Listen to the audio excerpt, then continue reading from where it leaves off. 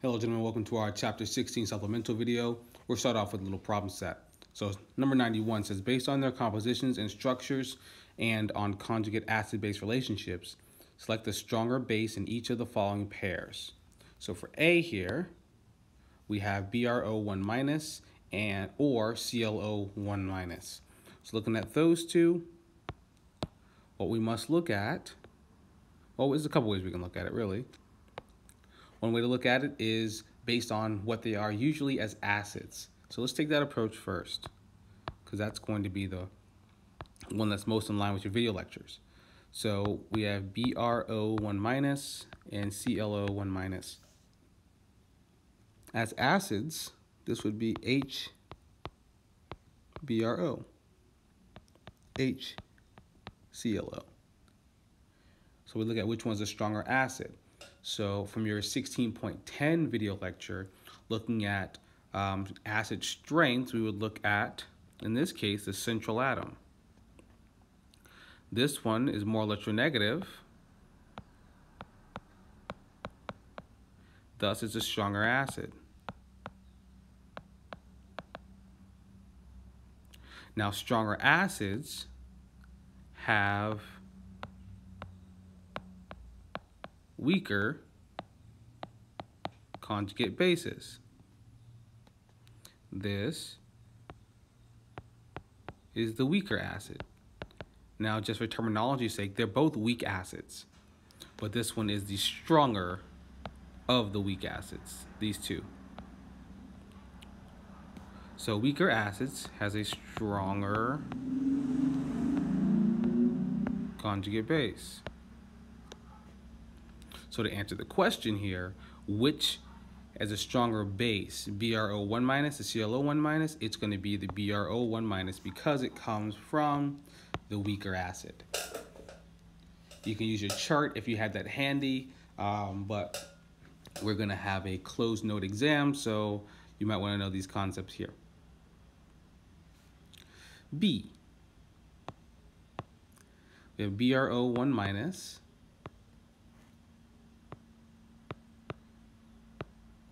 versus BRO2 1 minus. Same approach. Look at the acids. So this comes from HBRO. This comes from HBRO2. Now this is a different concept from the same video lecture, 16.10. Looking at the number of oxygens. Here we have 2 oxygens versus 1 oxygen. As you add more oxygens, we get the stronger acid. So this must be the weaker acid. That says weaker in some way. So the weaker acid, and as we know, weaker acid has a stronger conjugate base. So that would be the stronger base. Letter C. We have HPO4 2 minus versus H2PO4. Now, which of these is the stronger base we're thinking? Oh,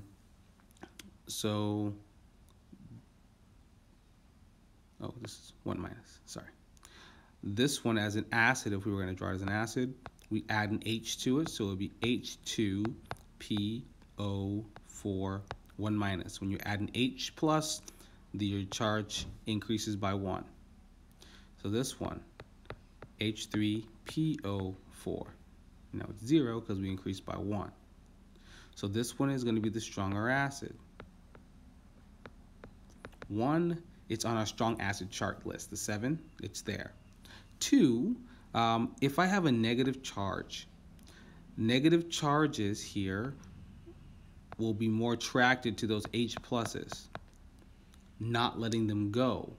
If you don't let the H plus go, then you don't dissociate very well. If you don't dissociate very well, you're a weaker acid.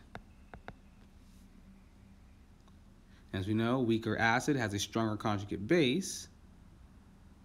Stronger acid has a even weaker conjugate base. So strong acid, this will be negligible. This one would just be weak. Okay, so this one, stronger base. Okay, move on. Kind of looking at the same concept here. Using the following Ka values indicate the correct order of conjugate base strength. Okay, so these are Ka values, meaning they're associated with acids. But we're looking at the conjugate bases. So same concept. Stronger the acid, the weaker the conjugate base. Well, we can tell acid strength here by looking at the Ka values. Since my Ka's here, we can look at which one's larger. Well, HNO2 is 4.0 times 10 to the negative fourth. HF, 7.2 times 10 to the negative fourth. And HCN, 6.2 times 10 to the negative 10th. So the lowest one is going to be this of the magnitude of 10 to the negative 10th. That's the smallest one. So that means it dissociates the least amount. If it dissociates the least amount, then it is the weakest acid. Now these two, they have the same magnitude. So we look at first number. So this is the weakest. And of these two, this one is weaker.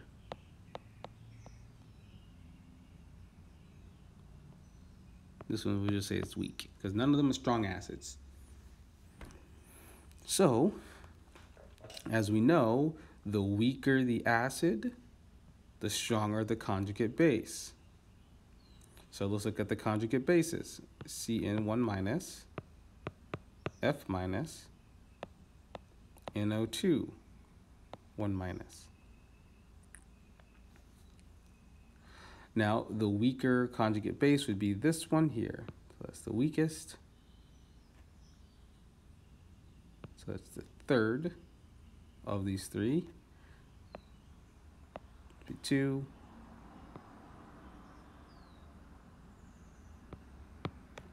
One.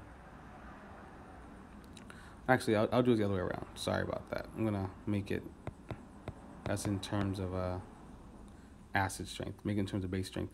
The weakest acid is going to have the strongest conjugate base. So this will be the strongest weak in that way. Okay, so if I were going to put them here in this kind of format, but notice we have a fourth one present that's not here. We have chlorine, Cl minus, in these answers. So if we put Cl minus in here, we know that Cl minus comes from HCl, which is a strong acid. As a strong acid, this base should be negligible. Thus, it is the weakest. So if I had a fourth place, it will be Cl minus. Okay, so if I put them in order here from weakest to greatest, Cl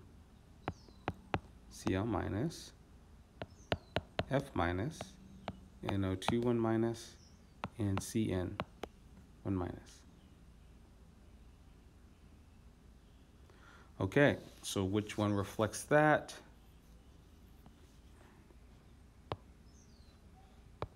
Looks like it's D. Remember the alligator. The stronger one there, going this way.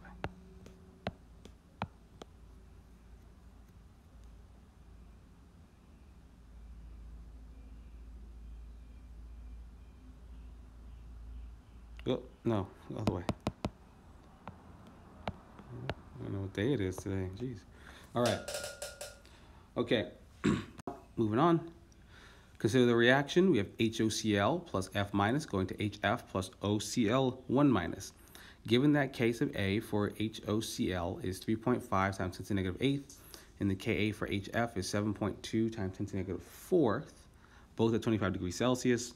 Which of the following is true concerning KEQ for the above reaction at 25 degrees Celsius? Okay, this isn't really a mathematical question either. This is more about comparing acid-base strength. So in this initial reaction,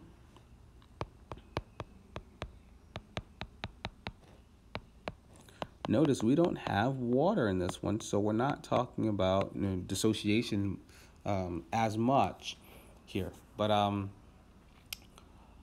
we must look at the two acids in question, HOCl and HF, and look at their Ka values. So HOCl's Ka value is 3.5 times 10 to the negative 8th versus HF is 7.2 times 10 to the negative 4th. HF has a larger Ka value. If it has a larger Ka value, it's a stronger acid.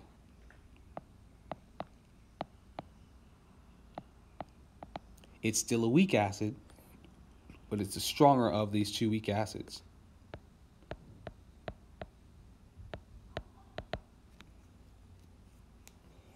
Now, you could honestly stop here and analyze it from this direction, meaning the stronger acid is going to push the reaction in its favor. Meaning if this acid on the right side is stronger, it's a different color here, it's going to push the reaction this way. Green means go. So it's going to push the reaction that way.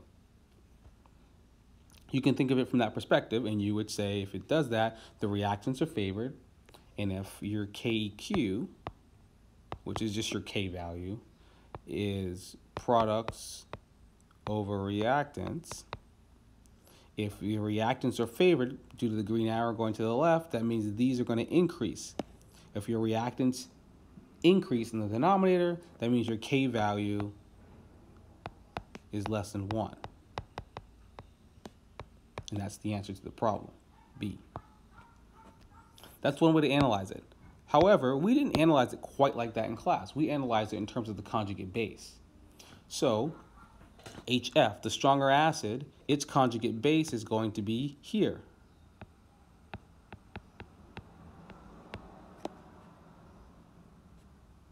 Conjugate base of HF. HOCl, which is here, its conjugate base is going to be here.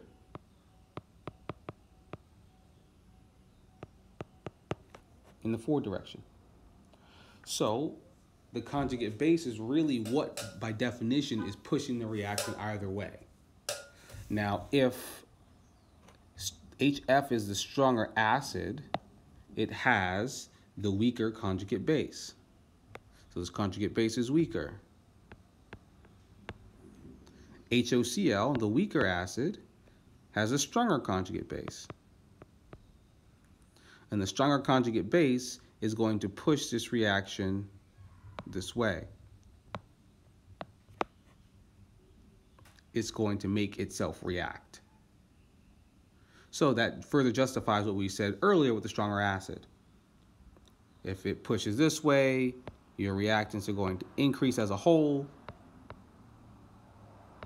making K less than 1. Okay, last problem. Ephedrine, a central nervous system stimulant, is used in nasal sprays as a decongestant. This compound is a weak organic base. The reaction is there.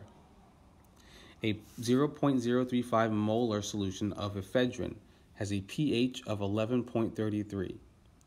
What are the equilibrium concentrations of ephedrine, ephedrine's conjugate acid, and the conjugate base OH-? Calculate K sub B for ephedrine. Okay, so we have our equation up there already for us. They were nice enough to do that. But we're looking for the concentrations at equilibrium. So we must draw a nice chart.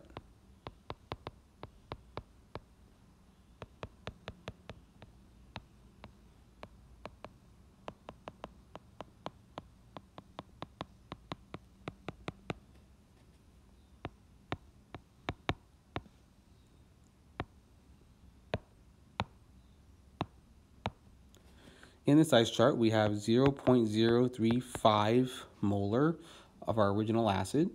We don't have any of our initial ones in dissociation equations. That's all we have. And we're looking for all three of these. That's what the question's asking. Now all we have is the pH. But with pH, we know we can get a lot of different things from that. So here's my plan. From pH, I will find POH. From POH, I will find hydroxide. And then I have this box here. And with this box, I can use my stoichiometric relationship to find the others. So there is the plan. Let's execute. So if pH equals 11.33, I'll use the relationship between pH and POH.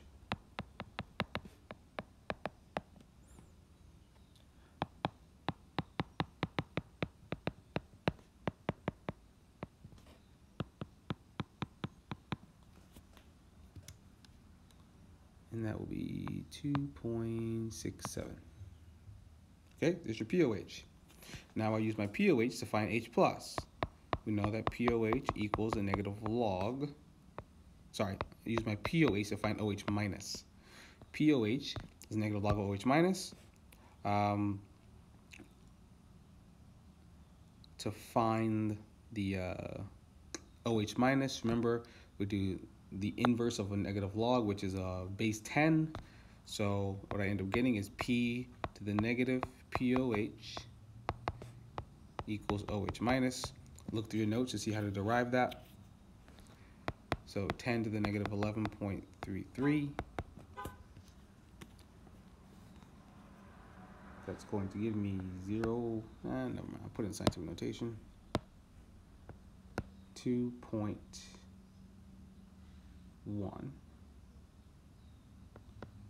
times 10 to the negative third.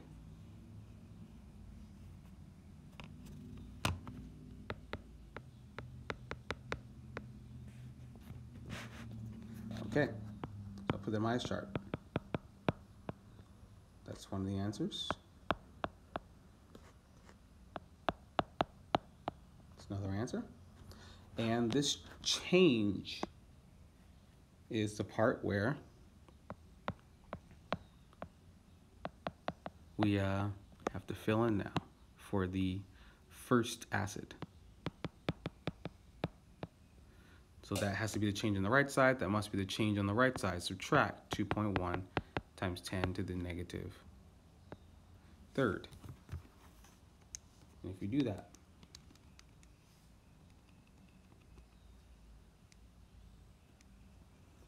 you get 0.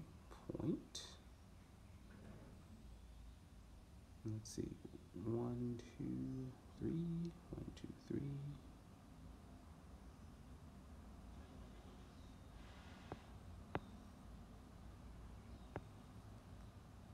That's if we round to the appropriate, actually, no, it's not. Appropriate sig figs. 3 past the decimal. Okay, so that's the answer to the first part. Now B says calculate case of B for ephedrine. So case of B is going to be your products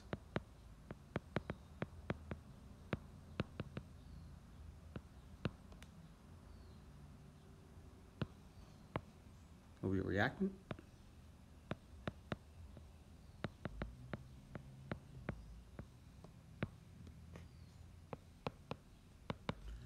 It's going to be 2.1 times 10 to the negative third squared over 0.033.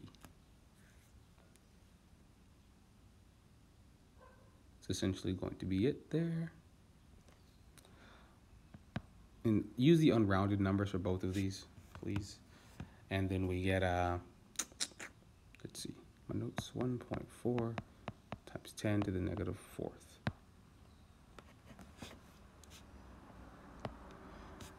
All right, gentlemen, hope this helps.